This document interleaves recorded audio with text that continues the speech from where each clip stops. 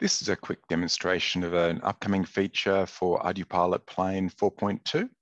And the feature we're calling this feature Ship Landing, although this particular demonstration I'm using a truck and we're doing a takeoff and landing of a quad plane from a truck going around in a circle. So just to give you some context, if I look at the rover here and have a look at what it's doing, the mission. So the rover code, ArduPilot rover code is controlling the truck and just driving it around in a great big circle here to give a landing platform. And then the quad plane is being controlled by ArduPilot plane. And so if I have a look at this, then we can see it's just sitting disarmed in manual mode on the back of the truck here. And so this simulation is using the gazebo ignition system, and the combination with the truck and the quad plane was put together by Rhys Mainwaring, and very grateful to the effort that Rhys has been putting into ignition support in ArduPilot lately. It's looking really good and incredibly useful for testing this type of capability where we've got interactions between multiple vehicles, in this case, a quad plane landing on a truck. All right, so the mission is going to be to take off vertically from the back of the truck while matching the velocity of the truck. So if this was on a ship, then it would keep moving with the speed of the ship during the takeoff.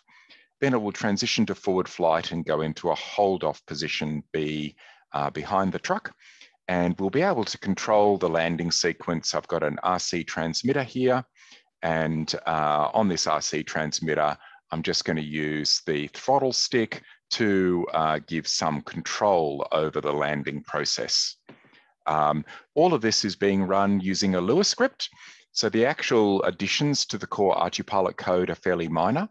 And then there's an onboard Lua script running within ArduPilot, and that Lua script is controlling all of the processes with regard to the ship takeoff and landing. All right, so on with the demo. So what I'm going to do is put this plane into auto mode, and then I'm going to arm the throttle, and it'll start doing a takeoff. So there it is doing a takeoff off the back of the truck while matching velocity. And so it moves up vertically until it gets to the takeoff height. And there it's reached the takeoff height, and it's now transitioning to forward flight. So what you'll notice on the map here, we can see the two vehicles. So we can see the ship, which is shown as a rover, or the truck in this case. It actually shows up as two different vehicles because the main cabin of the front cab of the truck is a separate rover from the trailer because of the articulation. And so the GPS beacon, we're simulating a GPS beacon on the trailer because we want to land on the trailer. And then, so in a ship landing scenario, what you would do is you would have two GPSs, typically F9P U-Blocks GPSs, set up for moving baseline GPS yaw, which makes the yaw of that GPS beacon on the ship independent of any magnetic fields. And then you've got GPS on the plane that's coming in, and it's then matching position and velocity to land on the ship. All right, so what we can see here now is that the plane is in a hold-off position. If you have a look on the map, so you see the truck moving over here, and it's chosen a hold-off position there, and that hold-off position is moving with the ship. So, so what's happening is as the ship goes around in its circle, the target position here is shifted. Just make this a little bit larger so it's easier to see. And so it ends up flying a spiral behind the ship. And you can change the direction, the position of this hold off relative to the ship. And that can be useful if you want to, for example, avoid the superstructure of the ship, avoid a mast or something like that. You want you also want, when you're coming in over the ship, that if you want to abort landing and go straight to a flight mode where you're going straight ahead, out, you want to make sure that that path doesn't intersect with any component of the ship like a mast. And by controlling that hold off angle, you can do that. That's controlled by some parameters.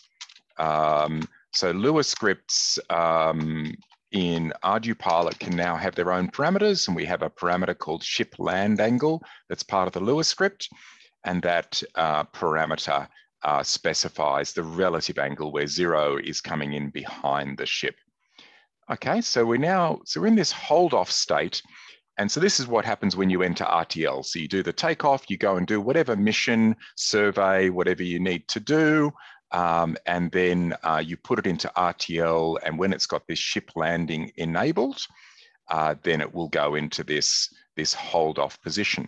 So then what we do is we take our transmitter, and I've got my RC channels showing here. So channel 3 is my throttle channel, so you can see what I'm up to. And what I'm going to do is just lower this down to a lower value here.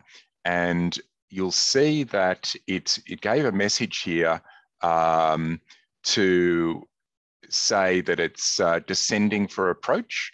And so you've got these different controls. You can be at the hold off altitude where it's spiraling. You can be at a lower altitude where it's the approach altitude, and finally you can put it all the way down like I've done there now, and it will start the actual approach. Now, it doesn't do the approach to the ship until the tangent of its spiral lines up with the landing point on the ship. So I'll just put the transmitter down again, and we'll use that again when we're controlling the actual descent and a repositioning control. So what it's doing now is it's doing the approach, and it actually switches to QRTL mode. So you can tell when it's starting the approach to the ship. Your ground station will tell you that you're in QRTL mode. And so what it's doing now is matching velocity and getting on the velocity profile it wants to line up. There was a little bit of pitch correction there as it gets on the perfect velocity profile for lining up with the velocity of the ship. And it's now approaching the point above the ship where it wants to descend. And it's using a follow offset. You've got parameters to control the relative offset of the landing point on the ship. So now it's going to start the descent. And so it's now descending above the truck. And we can control the descent rate while it's doing this. So if I pick up the transmitter while it's descending and I raise this throttle, then that once I've gone above 70% throttle, I can bring it back to mid-stick, and that'll hold the altitude there. So I can, by raising and lowering the throttle, I can control the descent rate. So currently I've got it at mid-stick, so the descent is halted. I can lower this down and the plane will start descending again above the landing point. And it's also weather vaning a little bit there and lining up with the exact point it wants to be. Now, when I'm holding off like this, what I can do is I can control the repositioning of the plane. So what I'll do now is I'll force it to yaw around a little bit the way I want it to yaw. So this gives, if you just have the throttle down, it'll do a full automatic landing, but you can control the position on the truck if you want to. So that's because we know that, GPSs can have error. You may not have RTK GPS. And so I can nudge it a little bit forward or back, and it'll have slow movement while still tracking the velocity of the target point. But the pilot can do a little bit of fine control to get the exact point they want on the truck.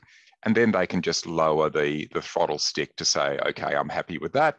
And you can now land at that point. Now, you can, of course, just do the entire landing completely automatically if you don't touch the sticks, or you can give it some fine control like this, just in case you want to. So we'll just hold off there. So it's now holding off just above the deck, and we're waiting for a big wave to pass if this was a ship. And then once we're happy with that, we then can lower the stick down again, and it'll come in and land on the deck. So there it's landed, and it'll now disarm itself, then it's completed the landing. So there it has disarmed, and we now have a quad plane landed on the back of that truck at the position that we've specified. So, so that's the general system of the ship landing and truck landing. I hope it's going to be a very useful feature. It's something that quite a number of ArduPilot partner companies have requested over the last couple of years, and we're expecting trials on real ships to begin very shortly. So I hope you enjoyed that, and happy flying.